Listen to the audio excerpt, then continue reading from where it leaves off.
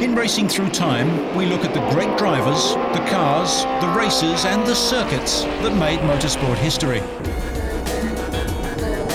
Silverstone is not set in majestic parklands or near an exotic beach. It's a windy former airfield in the Midlands of England. It's also the heartland of motor racing, the central point for most of the teams in Grand Prix racing.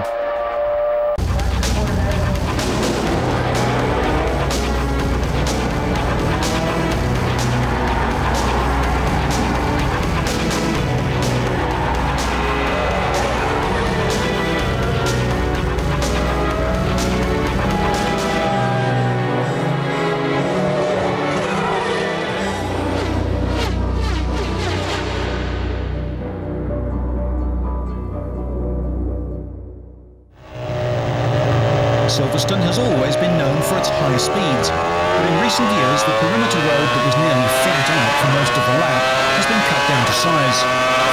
It's the track to do well at. If you win there, the car workers of the sport take notice. Silverstone hosted the very first round of the World Championship in 1950, but how long it remains on the calendar is discussed each year. Despite its fame, Silverstone is accessed by two narrow country roads, and spectator access is often a problem. There's a feeling that something is always happening there. It has a purposeful atmosphere as the working centre of motor racing.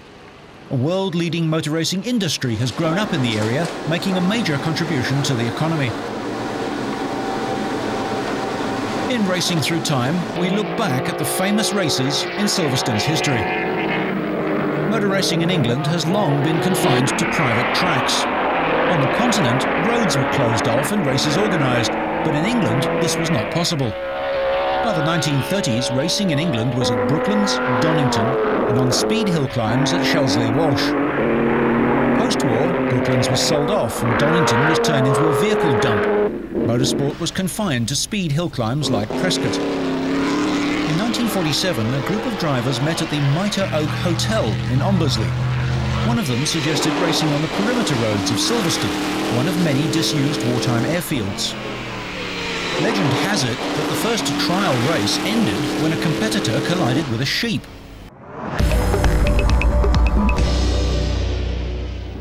The Royal Automobile Club negotiated a lease with the Ministry of Defence. Jimmy Brown was appointed the track manager, and the first meeting was the October 1948 British Grand Prix. An estimated 100,000 enthusiasts poured into the circuit, delayed by traffic jams, which have plagued the circuit ever since. Makeshift pits were put up at the farm, and hay bales marked out a 3.7-mile circuit, shaped like an hourglass, using the main runway. The original start-finish line was just after Abbey Corner. The race was dominated by the four CLT Maseratis of Alberto Ascari and Luigi Villoresi, but the old ERA of Bob Gerard was still competitive. As the Maseratis raced among themselves and fell by the wayside, the ERA was moving up through the field. Retired and refueled, Maseratis returned to the race. Eventually, it was Luigi Villoresi who took the checkered flag and victory in the first British Grand Prix at Silverstone. Alberto Ascari was second and Bob Gerard third.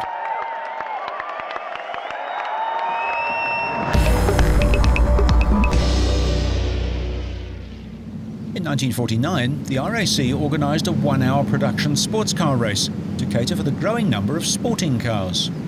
This was ideal for Jaguar, who just introduced the powerful XK120. Jaguar hired Prince Bira, Peter Walker and Leslie Johnson to drive the cars. Bira dominated the race until a burst tyre put him out. And eventually the race was won by Leslie Johnson, cheered on by coachloads of Jaguar employees. This race can be considered the very beginning of touring car racing.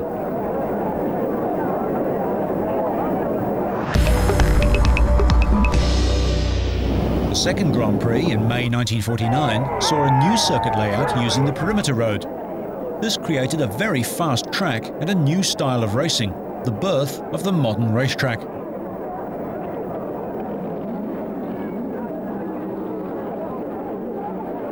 Compared to today's smooth circuits, what was it like to drive on the rougher tracks of the 40s and 50s? Historic racing expert Willie Green. some of the circuits then were so bumpy that if you didn't have independent front suspension, it tended to deflect the car and throw it offline. Nowadays we're driving on billiard tables and you don't need suspension, so you really don't need geometry again. It's just like a big go-kart. And the beam axle cars handle a great deal better than any of the cars with independent front suspension.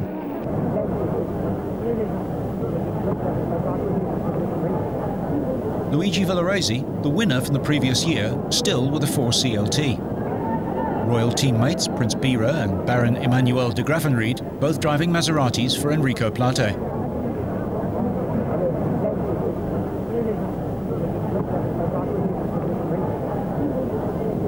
Only one Ferrari was entered, for Raymond Mays, the very first thin-wall Ferrari. Before the start, the drivers had time to speak to each other and to enjoy life. It was serious when they got out there on the track, but off-track, there was fun. Lord Howe about to brief the drivers, Bob Gerard, and walking away, Raymond Mays on the right of picture. David Murray, later of Acuria Cos, and Roy Salvadori in the black overalls and helmet.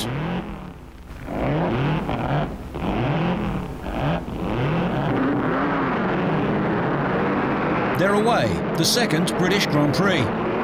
It turned out to be a very fierce battle indeed at the front of the field between the Maserati 4 CLTs.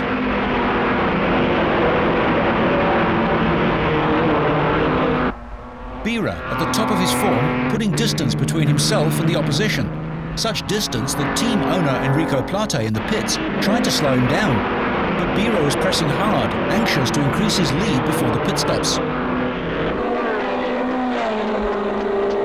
De Graffenried comes in with car number 2. Bob Gerard in the ERA and now Bira flat out, but his brakes were fading.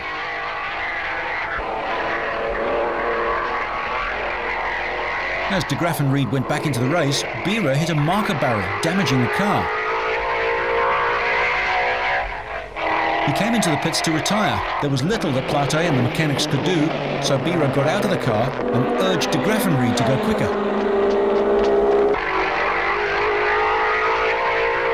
Lord Howe talks to a disconsolate Plate.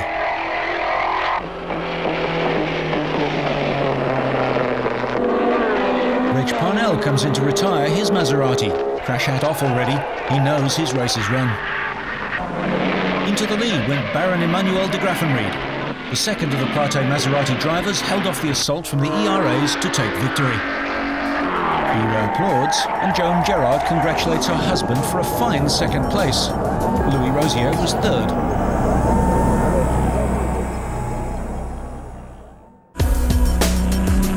Later in 1949, there was a Formula One race, sponsored by the Daily Express newspaper and known as the International Trophy. The winner, Alberto Ascari in the Ferrari 125, literally took the flag. St. John Jock Horsfall died in an accident during this race.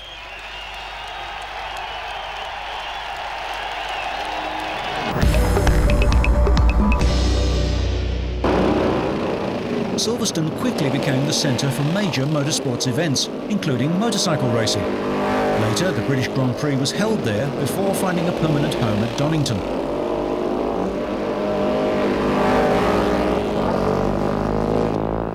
Two of the greats, Jeff Duke and John Surtees. In the immediate post-war years, a cheap form of motor racing, if motor racing was ever cheap, was 500cc racing. Young drivers like Peter Collins and Sterling Moss learnt their craft in these motorcycle engine races on circuits like Silverstone. Because of the wide open spaces, Silverstone was considered safe, but the hay bales and high speeds caused dangerous accidents.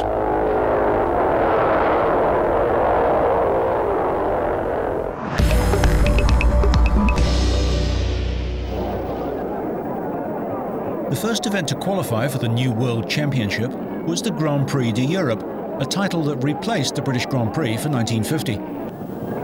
For the race, the British royal family, led by King George, attended and were presented to the officials of the meeting and the drivers by Earl Howe. Alfa returned to Grand Prix racing and had the experienced trio of Juan Manuel Fangio, Luigi Fagioli and Nino Farina. Britain's own Grand Prix challenger, the immensely complex, noisy and difficult to drive BRM, wasn't ready to race. Ferrari too was absent from this race, so the main opposition was from the 4 CLT Maseratis of de Graffenried, Bira and Chiron. In the race, Farina took the lead for Alfa, followed by Fangio, Fagioli and guest driver Reg Parnell.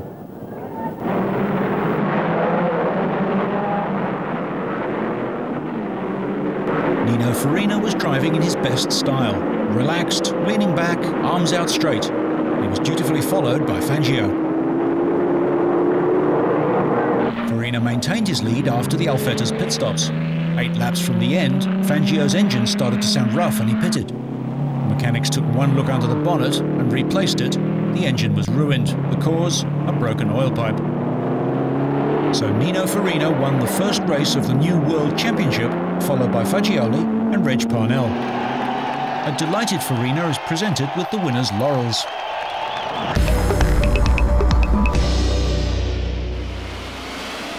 The 1951 season began with the Daily Express International Trophy meeting, which had now moved to May. Ferrari, although entered, didn't appear, which was a disappointment.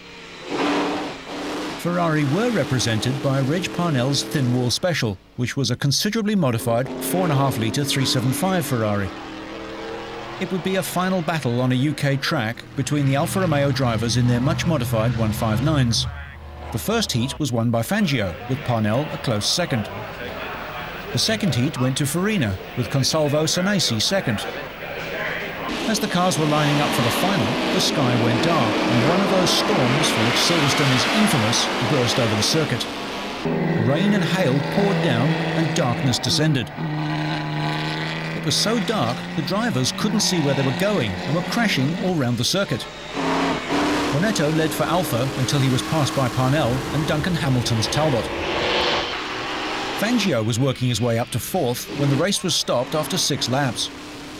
Reg Parnell was declared the winner, an unforgettable experience for those who took part, and only the British would try to race in those conditions.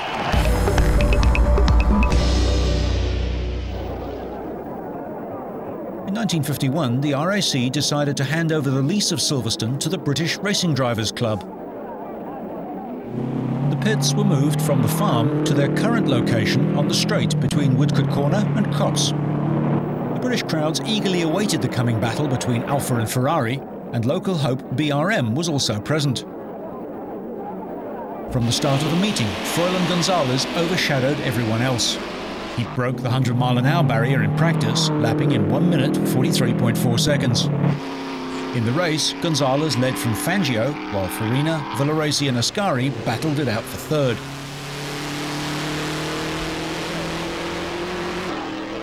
Fangio then took the lead for a while, until he lost it to Gonzalez again at the pit stops.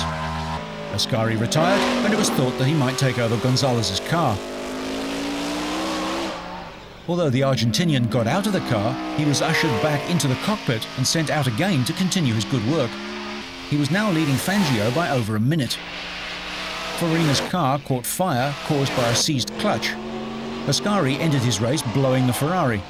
For the race he was third, Bonetto fourth, and the BRMs of Peter Walker and Reg Parnell were 5th and 7th.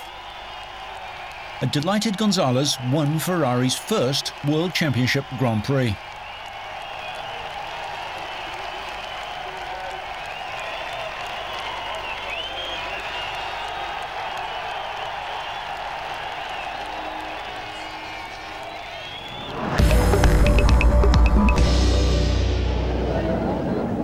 In 1952, the change of the World Championship to Formula 2 regulations meant that small British teams could compete in the major races. Cooper, HWM, Connaught and ERA were able to compete, if not race wheel-to-wheel, with Ferrari and Maserati, the 2 front-runners. It created a real boost for British drivers hoping to make their way into Grand Prix racing. It was also another step in the growth of the British motor racing industry. The location in the Midlands, close to the motor industry, meant that Silverstone was often used for testing and launches. Farina managed to beat Ferrari teammate Ascari to pole position. At flagfall, Ascari made one of his great starts and immediately started to pull away. He was a great racer from the front of the field. Farina, in second place, had to pit for a plug change and dropped back, allowing Ascari to win again. Taruffi was second and Farina sixth. Mike Hawthorn was third in a Cooper Bristol, a result that helped earn him a seat with Ferrari.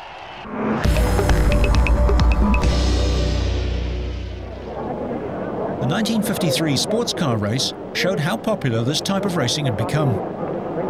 Scottish team Ecuria Cos had 3 production C-Type Jaguars on show.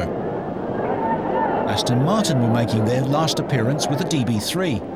Mike Hawthorn had a powerful 4.1-litre V12 Ferrari to race. American Tom Cole with his 4.1-litre Ferrari. Mike Hawthorn with his father Leslie during practice. Leslie Hawthorn stands in the background, a proud father. Mike was now a fully fledged member of the Ferrari team. Fraser Nash's were also well represented. Cliff Davis's Tojiro, the prototype of the AC Ace and ultimately the most copied car of all time, the AC Cobra. Sterling Moss had won the saloon car race in the Mark 7 Jaguar, but had a big accident in practice for the sports car race and was severely bruised.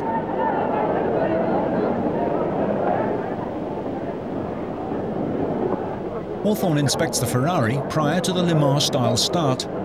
Moss chats with Jaguar boss William Lyons, and Peter Walker also joins in the conversation.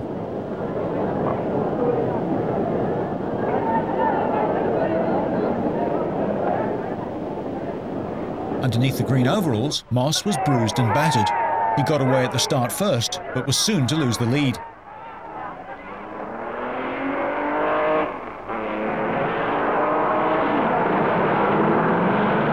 And Allard was an early retirement, and Hawthorn went on to dominate. Trying to keep up, a C-Type goes on the grass, and Hawthorn perilously close to photographers. Hawthorn rushes past the pits with a lead over the Aston Martins, and the Jaguar outclassed on home ground.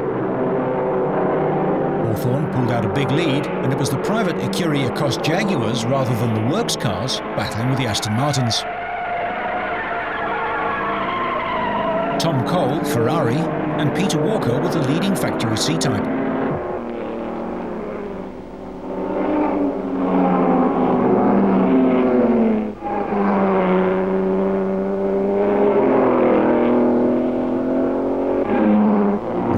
In the Aston, and this is Sterling Moss back in 5th place. The first of the Ecuria Cos cars driven by Ian Stewart and Hawthorn lapping tailenders.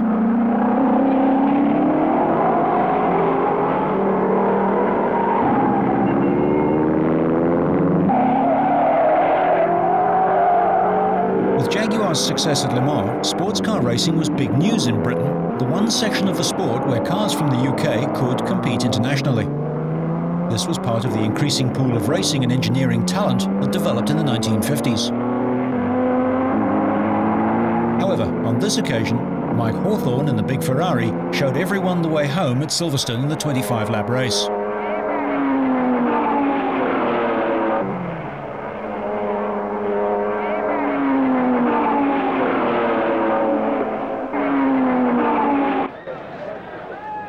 At the end of the race, the cars come back into the paddock. Moss is disappointed, and the Aston Martin team were also far from happy at their performance. The 3-litre Aston Martin DB3 was short of pace. The third works C-Type, followed by Fraser Nash and Cliff Davis at the wheel of the Tojiro.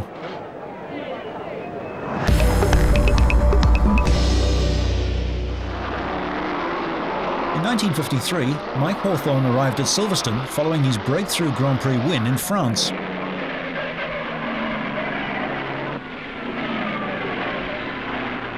This race nearly ended in disaster when he lost the Ferrari at Woodcote in front of the grandstands.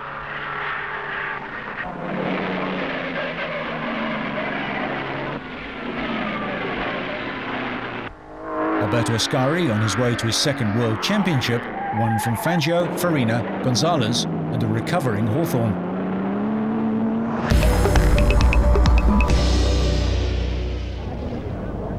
In 1954, the new 2.5-litre formula was underway.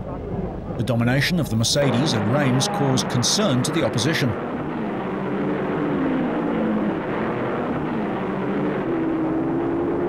The result at the next race, the British Grand Prix at Silverstone, restored some of their confidence.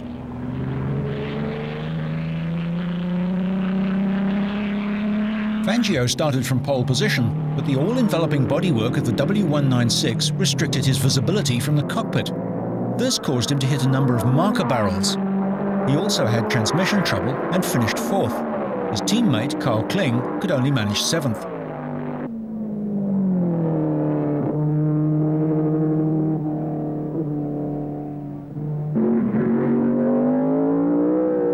Stirling Moss had put in a fine performance with his private Maserati and was well up with the leaders until his retirement with a damaged rear axle. He had a long battle with Mike Hawthorn.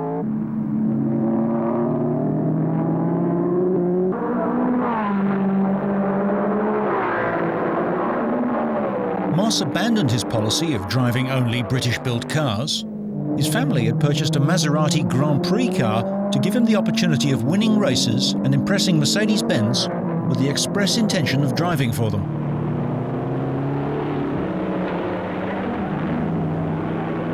In what must still be a record, 7 drivers were credited with the equal fastest lap. It was a Ferrari 1-2 with Froilan Gonzalez winning from Mike Hawthorn.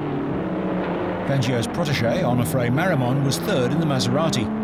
He died in the next race, the German Grand Prix at the Nürburgring.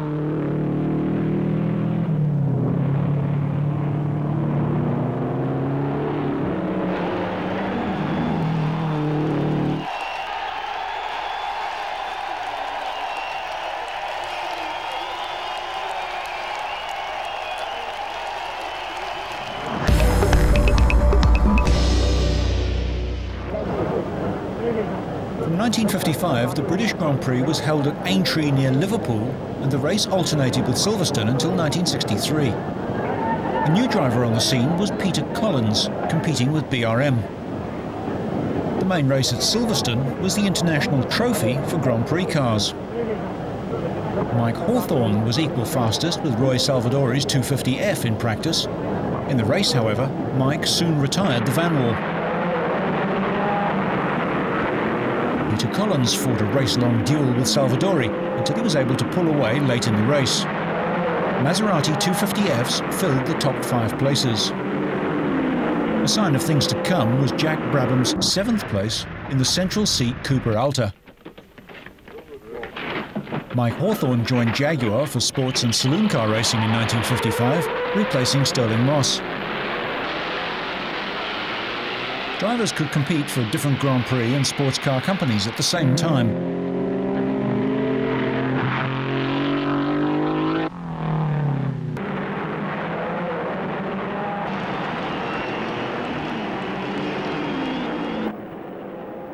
The sports car race at the International Trophy meeting was a Jaguar versus Aston battle, with Mike Spencer's Ferrari continental opposition.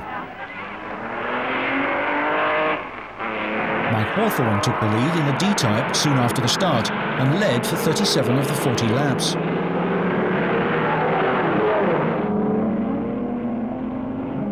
He set a record on lap 32, but just 3 laps from the end, his radiator hose burst.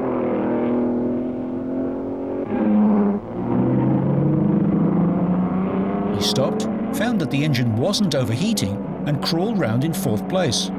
Ahead of him were the Aston Martins of Reg Parnell and Roy Salvadori, and Tony Rolt in 3rd.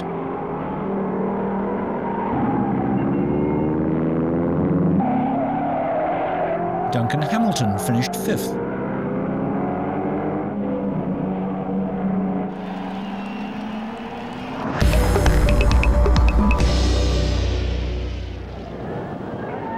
In 1956, Mike Hawthorn signed with BRM.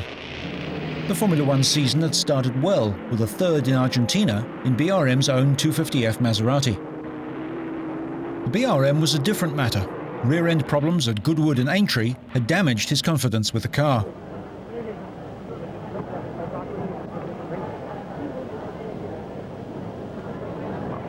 Dashing Roy Salvadori in the Maserati. Stirling Moss in the Van Wall. Was this to be, at last, a genuine British Grand Prix contender? Moss, Collins and Hawthorn on the front row of the International Trophy. Hawthorn led, only to retire when the timing gear stripped, and Moss won from Archie Scott-Brown and Desmond Titterington.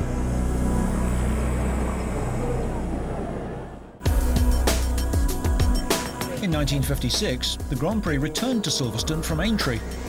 Moss was with Maserati and Fangio had joined Ferrari. One of his teammates was Peter Collins.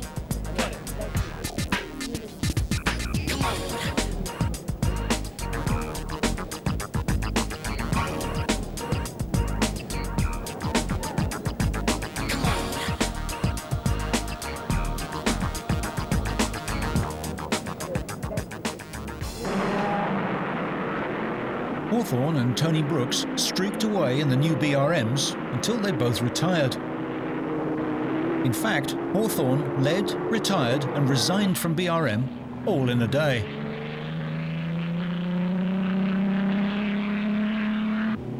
Then Moss and Roy Salvadori took over. Salvadori was driving a privately entered Maserati 250F and was well placed. This was his best chance to win a Grand Prix. Well, it was going very well. The car was handling very well, and we seemed to be going quicker than the works Maseratis. We had trouble with tank strap, which caused us some problems. Otherwise, we did have a chance of winning the Grand Prix. We continued with the same car for 3 years. I think that we did have some larger carburetors fitted, but it was basically the same car. We were a little restricted on revs. We used to go through the season with the same engine, which was pretty, you know, apart from pulling it down a couple of times, we'd go through without any spares, and we had to limit our revs. It was very difficult racing as a privateer in those days against the works. You were really, you know, you were really sticking your neck out. You had to make sure that you were in the next race, so that you had to limit your revs. Salvadori's race was destined to last another 4 laps. Engine problems caused his retirement. It was not to be a Maserati day because Sterling Moss had to pit with ignition trouble. He rejoined in second but retired on the far side of the circuit. Fangio took his only British Grand Prix win with Peter Collins second and Lancia Ferrari 1-2.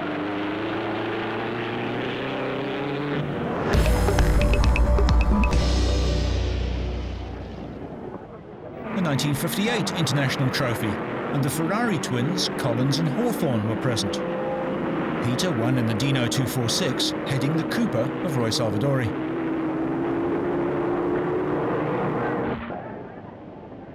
In 1958, Ferrari continued their mid-season Grand Prix fight-back at Silverstone. Moss had set the fastest time and taken pole position for Van Wall. Harry Schell's BRM was next up, with Salvadori's Cooper third and Hawthorn's Ferrari making up the 4th car on the front row. Moss was not confident. It seemed the Van Wall was having valve troubles. Nevertheless, he led away, only to be passed by Peter Collins, who made a brilliant start from the 2nd row. Hawthorn slotted into 3rd place with Moss behind him and Schell's BRM 4th. Collins was driving as well as ever. He began to pull away from Moss, who pursued him until lap 26, when he had to retire with a blown engine. This led Hawthorn up to 2nd place. With Collins and Hawthorn well in the lead, the main interest in the race was the battle between Salvadori's Cooper and Lewis Evans with the Van Wall. Graham Hill had to retire his Lotus with a worn-out gearbox. Next, it was the turn of the gifted Alan Stacey, having his first Grand Prix drive, and he retired with overheating. This amazing man drove in Grand Prix racing with one leg, which many people didn't realise. Then it was Cliff Allison's turn, when he came in with no oil pressure. While a BRM is pushed away, Colin Chapman in the red shirt confers with his drivers.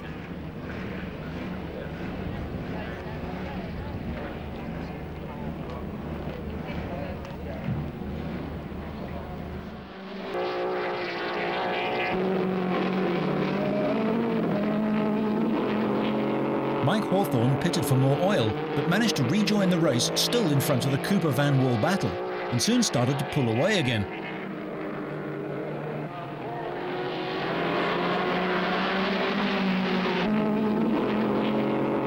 Salvadori and Lewis Evans fought on to the end.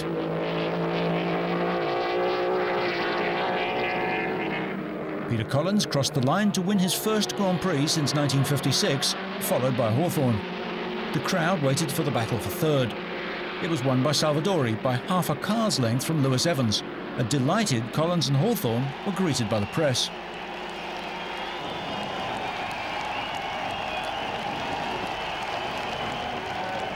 As Collins is presented with the trophy, it's sad to reflect that he was soon to lose his life. He died in the following race at the Nürburgring. It was also the period of the changeover from front to rear-engined cars.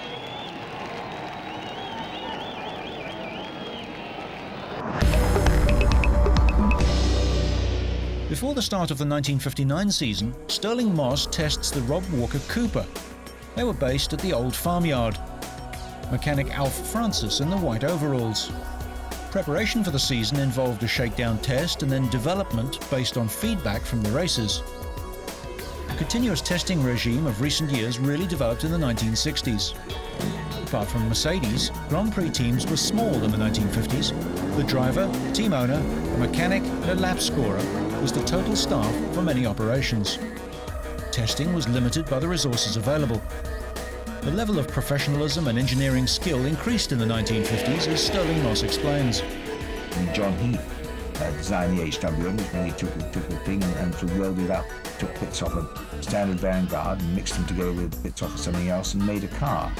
They weren't the sort of designs that we have nowadays, so Alf was brought up in a different era, and they were just different people, and he was one of the greatest mechanics in my mind that ever lived of that era. Jack Brabham in the Cooper led home former teammate Salvadori in the short-lived Aston Martin in the 1959 race. Apart from Ferrari, all the Grand Prix contenders were now from Britain, showing how much the Grand Prix scene had changed.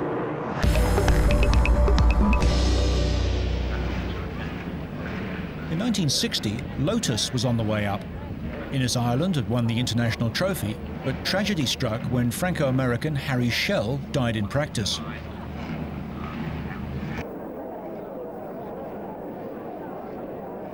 In Grand Prix racing, a serious crash at Spa-Francorchamps had cost the life of Alan Stacey.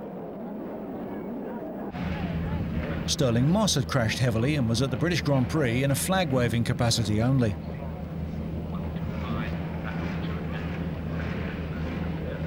John Surtees was making a big impression in his first few races in a car.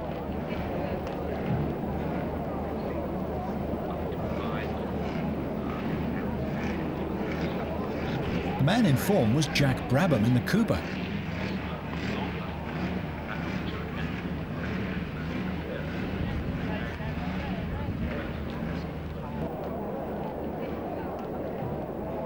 Stirling Moss starts the race.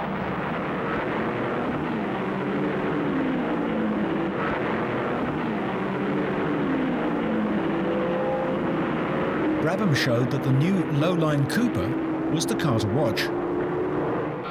There was a surprise performance of another driver. Graham Hill in the rear-engine BRM had started badly on the grid, but he came through the field to take and pass Brabham and lead the race. Failing brakes caused him to spin at Copse, and Jack Brabham went on to win the race for Cooper.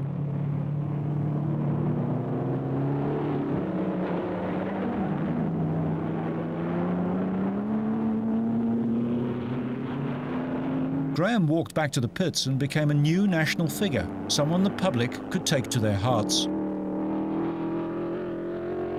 Australian Jack Brabham won the 1960 World Championship, with fellow Antipodean New Zealander Bruce McLaren second.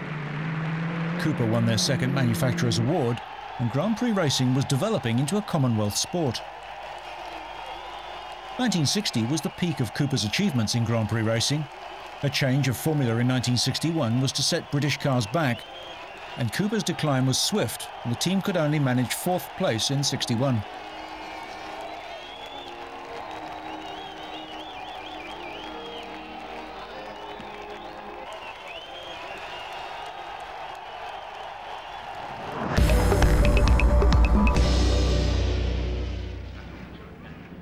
John Surtees raced a Lola in 1962, another new name on the racing scene.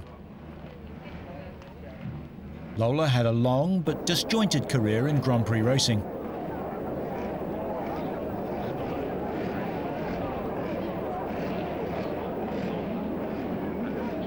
The 1962 Daily Express International Trophy at Silverstone was the first since Stirling Moss's serious accident at Goodwood. It produced a tremendous dice between the BRM of Graham Hill and the Lotus of Jim Clark. On the last corner, Hill passed Clark to narrowly win.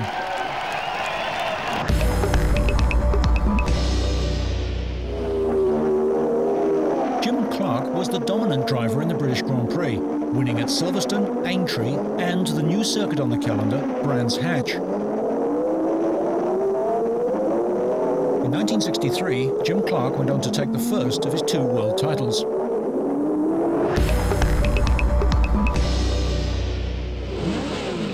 Jackie Stewart made his breakthrough at the top level in the 1965 International Trophy. He'd been signed by BRM to partner Graham Hill. Hill had taken pole position, but in the race it was Stewart ahead of Ferrari's John Surtees and Mike Spence in the Lotus in the top 3. Pedro Rodriguez was 4th and Joe Bonnier 5th.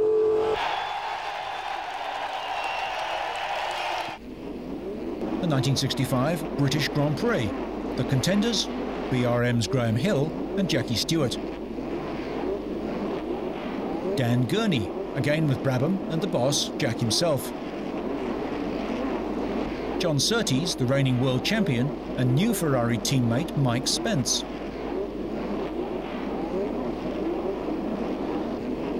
Jack Brabham looking serious prior to the start of the race. Lorenzo Bandini in the third of the Ferraris and Denny Hulme enjoying his first Grand Prix season. Bruce McLaren still with Cooper and a young Jochen Rindt also in the Cooper team.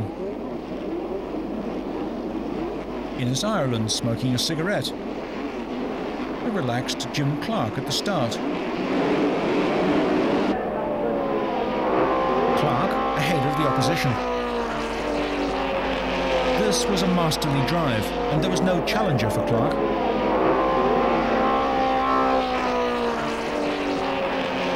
As is often the case with great drivers, they can lead a race and win with a car that's in trouble. Throughout the race, Clark suffered from falling oil pressure. He'd been taking it very steadily round corners and making up his speed on the straights.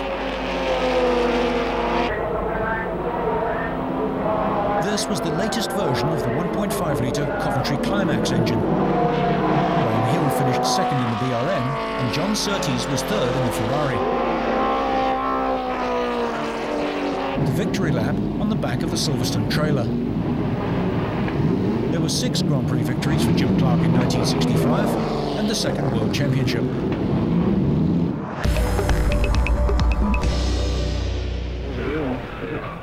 1966, and the 3-litre formula was ready for business. Best prepared was Jack Brabham with the Repco engine.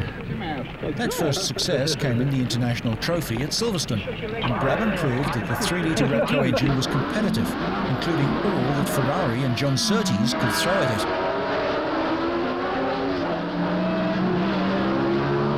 Around the fast curves, Jack was proving that he'd lost none of his skill as a driver. In the 6 years since he'd won the World Championship, he was giving away nothing to younger drivers, leading home Surtees in a Ferrari.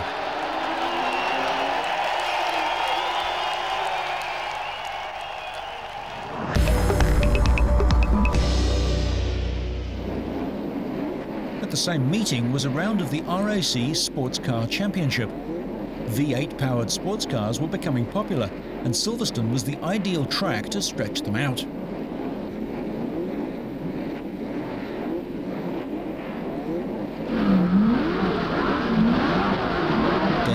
The Sid Taylor Lola T70 led home fellow Kiwi Chris Amon in the McLaren Oldsmobile.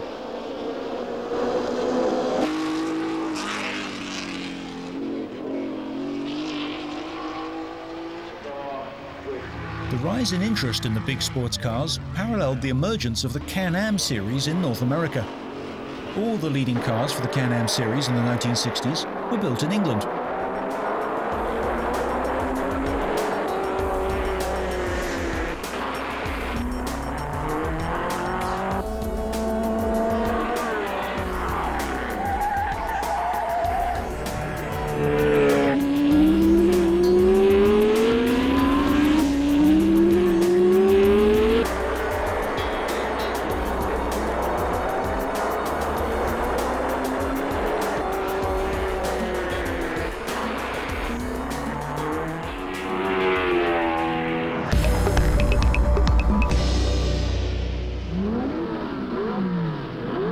1967 Grand Prix saw the 3-litre cars growing in strength.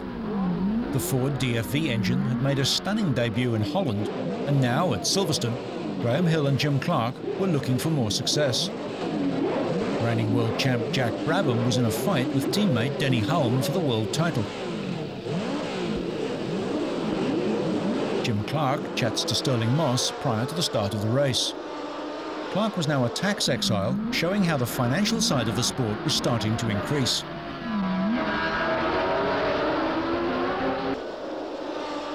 A last-minute adjustment was made to Hill's car, which had been rebuilt following a practice accident.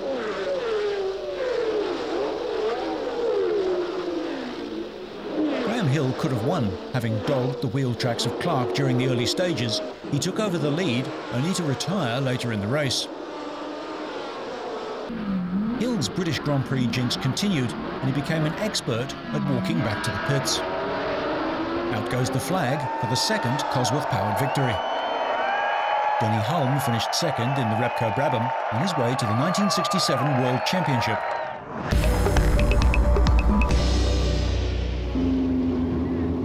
A new look for Grand Prix racing in 1969 with the introduction of advertising on cars. National colours were gradually disappearing, the first to go the green and yellow of Lotus, replaced by the red and gold of a cigarette sponsor. The Ford DFV engine was becoming the power unit of choice for many teams, the established and the new fully sponsored commercial operations. In 1969, Jackie Stewart played the part of the groovy Grand Prix driver with the big sideburns and the Dylan hat. He won the Grand Prix in the Ken Tyrrell-run Matra Ford in the first of his championship years. In 1971, the BRDC negotiated the purchase of the entire 720-acre Silverstone estate and, free from constraints, pushed ahead with more development to turn Silverstone into a major motor racing centre.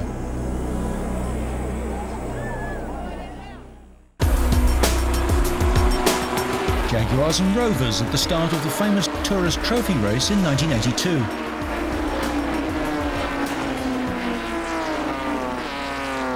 Silverstone continues to play an important role with international, European, national and local motorsport.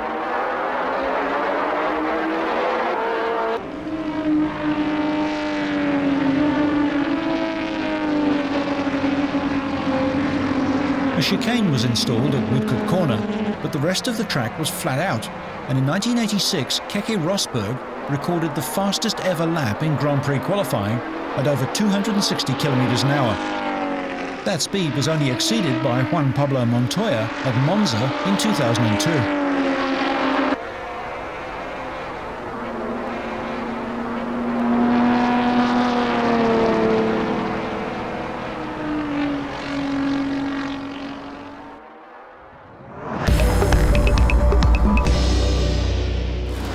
Formula One testing is still an important part of Silverstone. Recent changes have reduced the testing time available, but there's the ability to go to the track and test in private if necessary. On-track testing can show things that computer simulations and predictions wouldn't always show.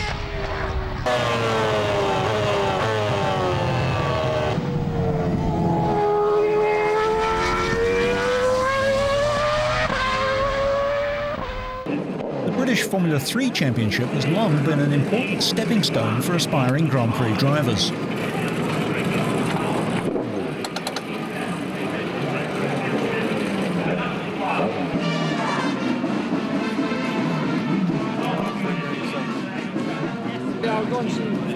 World champions Sir Jackie Stewart and Jody Scheckter confer before the start of a race.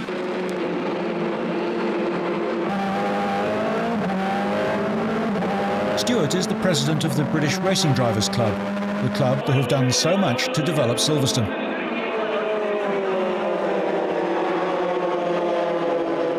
There have been many different circuit layouts at Silverstone over the years. The Grand Prix, Club, National, International are some of the variations. The corner names at Silverstone are evocative too. Copse, Maggots, Beckett's, Chapel, Stowe, Club, Abbey and Woodcote all reflect centuries of history in the area.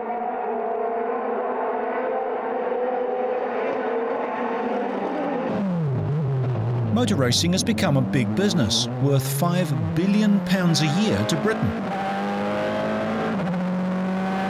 Grand Prix teams usually develop near the owners' homes. From Cooper and Surbiton came Brabham and McLaren. By the late 1960s, teams like March were heading towards Oxfordshire with the availability of skilled staff, improving motorway links, and with Silverstone just up the road, making testing much easier.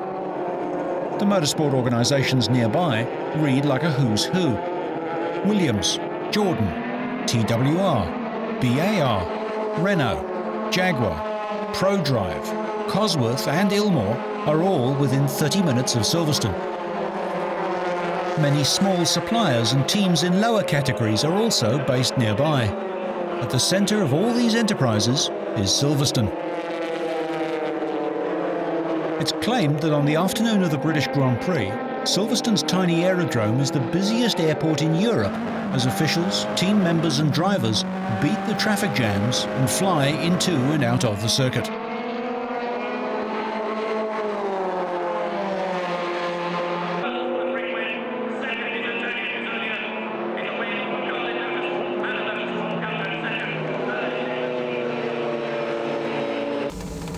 The sights and sounds of the classic GT sports cars on the circuit as it was in 1992, with the old Stowe and club corners before they were permanently changed. Ferraris, E-Types, Aston Martins in the Coys Festival, which developed into one of the world's great historic motorsport gatherings, giving enthusiasts the chance to see these famous cars and drivers in action.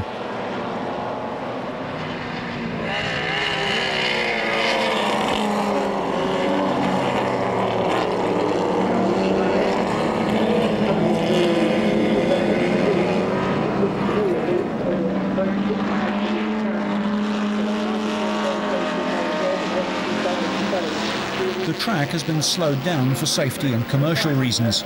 The required 300 kilometres of a Grand Prix was taking less than an hour and a half to complete, so it had to be slowed down to fill TV slots.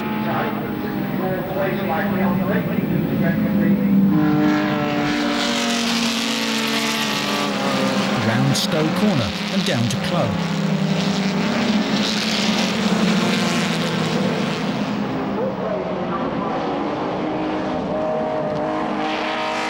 The corner was put in before the Woodcote chicane to slow the cars further. This was followed in 1992 by a complete reconfiguration of the track with a new infield section before Woodcote, profiling Beckett's, and a slower section known as Vale between Stowe and Club corners.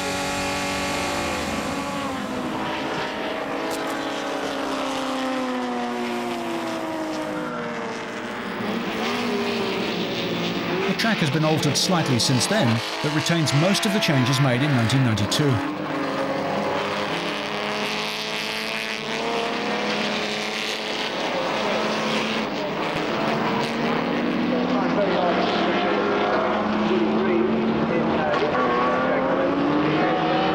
We go on board with historic racer Willie Green at full tilt in an E-Type Jaguar. Woodcote, lane a third. Apex of Woodcote. 5,000 revs. Change into top.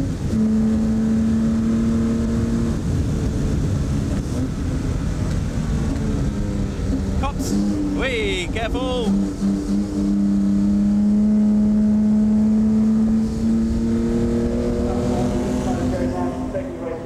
Silverstone has also been famous for its hares. There have been some lucky and unlucky attempts to cross the track during races.